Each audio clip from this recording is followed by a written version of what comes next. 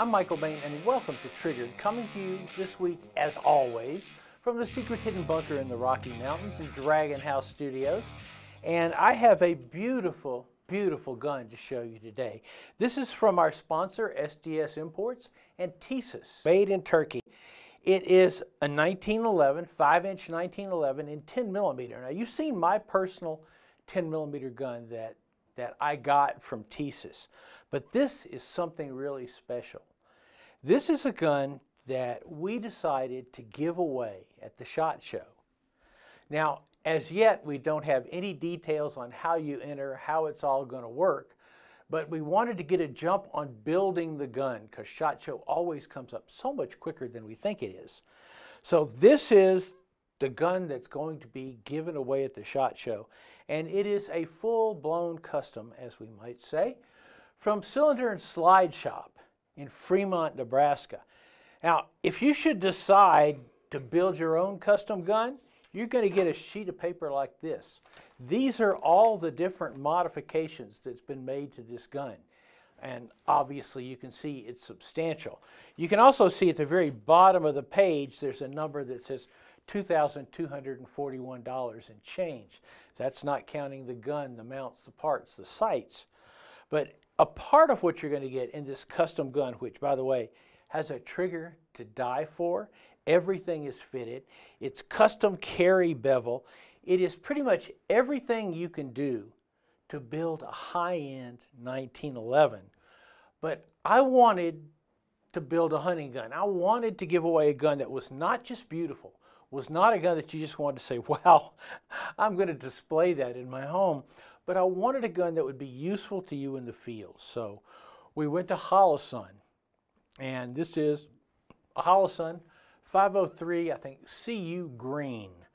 So the kind of the top of their 503 line, and it gives you your choice of a dot or a circle and a dot, which makes, to me, a great hunting reticle. Next step, I wanted to mount this sight on this gun, and I wanted to mount it on the frame of the gun. Why would we do that? Well, with the sight on the slide, when the side reciprocates, you're going to lose that sight for just a moment. If you're hunting, you don't ever want to lose sight of the animal, so the smarter move is to mount the sight on the frame of the gun. And that's what Sean McSheedy at Cylinder and Slide has done. This mount itself is from Double Alpha and of Double Alpha Academy, and it's designed for a race gun, a USPSA race gun. But Sean made modifications in it to fit it to a single stack, and it worked out absolutely perfect. He's also got this slide racker back here, which, trust me, you're going to come to appreciate because 10 millimeters have heavy, heavy slides on them. You can see 25 line per inch checkering, front strap, main strapped housing underneath the trigger guard, a custom trigger, a pound and a half maybe, perfect trigger pull. The trigger pull that you always go like, wow, glass ride. The other thing that Sean specializes in, other two things, is the grips are from Sean's own side company, Sean's Ugly Grips. Well, Sean's ugly, but the grips are really nice. You notice the way this checkering is done on the grips, on this curved line? That is really, really hard. To do that kind of checkering is the work of a master. The other thing is I told Sean I wanted a Cerakote on it, but typically Sean does a lot of my Cerakoting and it looks really trashy like a 4-year-old child did it. But I said, Sean, do something cool but subtle. There are 3 Cerakote colors on this, 2 blackish, 1 gray, to create a very muted digital camouflage pattern on this gun. It is a one-of-a-kind. When we give it away, by the way, we'll give it with 3 magazines, of course, because that should keep you busy. We'll give you a big old stack of double-tap hunting ammunition, like this 200 grain controlled expansion hunting ammunition. Great stuff. We'll throw in some arms core, 180 grain jacketed hollow point, so you have something to practice with. You're going to end up with a package that probably floats around $4,000 or $5,000, an heirloom gun. And we're going to give you a video. And that video is we're going to take the gun and go out and hunt with it and then show you the video of how well it works. In any case, this is a Tisas D10 10 millimeter 1911 5-inch barrel, 100% custom from Cylinder and Slide Shop, Holosun Optics, special Double Alpha Academy mount. You want this, and we'll tell you how to get it.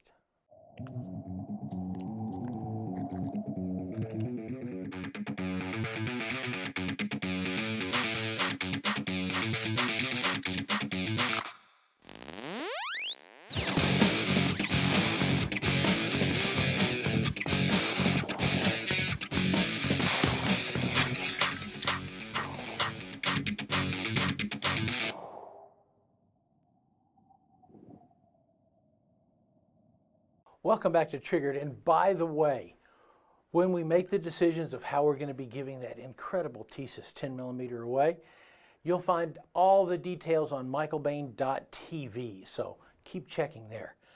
I got another great gun to show you, something I've been talking about for a few weeks, but it really, really is cool. As I mentioned, especially on the podcast, my good friend Tim Ubel at TACCOM 3G, which is a major accessories maker for 22 competitors, for shotgun competitors, for 3-gun competitors. And he called me up to say, hey, Rock Island's a sponsor of yours, right? I said, yeah. And he goes, so have you handled the TM22? They're 22 semi-auto. I said, handled it in the Philippines, but I don't have one personally. And he goes, well, I do. And he goes, it rocks. It absolutely rocks.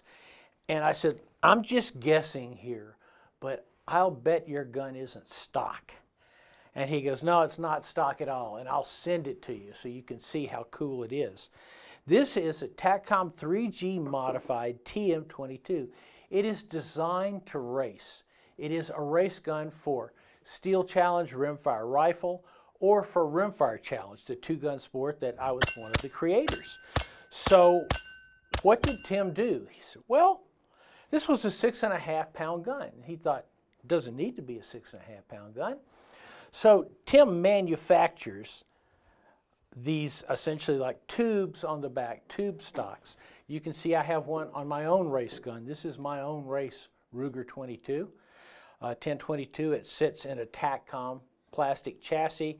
These are carbon fiber, the forend and the tube. They don't weigh anything at all. So Tim fitted them to the Rock Island Armory TM22. Tim also fitted a really rocking cool bolt racking device because, as Tim said, it's important to look cool, not just be cool. He said, I did a little work on the trigger. I think you'll find it okay. I found it okay to the tune of about 1 3/4 to 2 pounds. The gun comes with this straight, flat trigger. That makes it even better because once the trigger work is done on it, it is very, very slick. Has a rail mounted on the top. You'll mount the sight to there. Tim and I were talking about what we could do, maybe removing the rail and fitting some sort of custom mount like this guy with a Holosun 510, which is a really good setup for competition. But this is a work in process. And Tim builds cool guns. Rock Island Armory builds cool guns. Now you'll be able to see this gun, and you'll also be able to see my own TM22 that we're going to build out as a race gun at the SHOT Show. Once again, at the Arms Corps booth, Arms Corps Rock Island booth at SHOT Show. I'll be there with it. We'll post all that information on michaelbain.tv. Tim from TACCOM will be there. Hopefully we'll drag Luis over from Holosun. So if you have any questions about 22 racing with a TM22 from Rock Island, we can answer those questions there. I know Tim's going to be focusing on some barrel issues, maybe a lighter barrel, maybe threaded for some kind of comp. Why do you put a comp on a 22 rifle? It doesn't recoil at all. When you race, there's a timer, and the timer sometimes doesn't pick up a very quiet sound. So you want a compensator like the one on my gun, which is guaranteed to make a lot of racket. So, cool thing though, was 6.5 pounds. How much does it weigh now? 3.96 pounds. It is featherweight, which makes it fast, fast, fast. So hang on, we'll be back with a little bit on your personal defense when Triggered returns. This week's Triggered is brought to you by Arms Corps, Rock Island Armory. What's your passion? Taurus, USA. Always ready, always bring it. Stoger, everyday tough. SDS Imports and the Tisas PX9. Tisas means quality. Hunter's HD Gold. They change so you don't have to. Welcome back to our Your Best Defense segment. First, I want to tell you, last night at the Secret Hidden Bunker, we had a very special dinner party. And that was for Dave Spalding of Handgun Combatives and his assistant instructor, Bucky Buchanan, who are teaching here in the Colorado area. Last night was essentially Dave's retirement party. The class he's teaching in Colorado was the last class he and Bucky are going to teach because he's been teaching for a lot of years and he's tired. The reason I bring this up is Dave is one of the finest instructors in the world and has been for the last 20 years. One of the reasons Dave is one of the best instructors in the world, not just that he's my friend, but the techniques that Dave Spalding has taught and that you've seen in his Handgun Combatives books, the things that he teaches are things that he has developed. He has learned himself. He came out of college with a degree in however athletes put stuff together. I forget what it's called, but he applied those skills that are normally applied to other sports. He applied them to shooting. And he was not afraid to ask questions.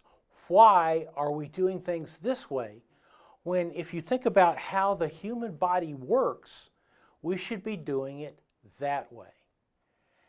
And I want to say that we need more of that in the training community we have right now. We have far too many in the training community right now who have learned a lot of what they learned off YouTube. Not dissing YouTube, I'm on there, but develop techniques that you develop because you're able to add something to the canon, if that makes sense. Add something to the teaching of defensive pistol, of combative pistol. Is more than just learning from other people and then refining what they learned. So I just wanted to say to Dave, I cooked him dinner, I made him margaritas, him and Bucky. They had a really good time, and I want to say to Dave, thank you. Not just for your friendship for 20 years, and Dave Spalding is one of my best friends, but for your contribution to this field that we work in, for your contribution in making you guys out there safer. So Dave Spalding, have a good retirement. I'm Michael Bain.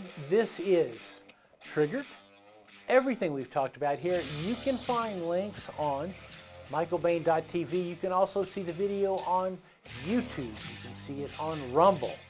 And hey, we will see you right back here next week.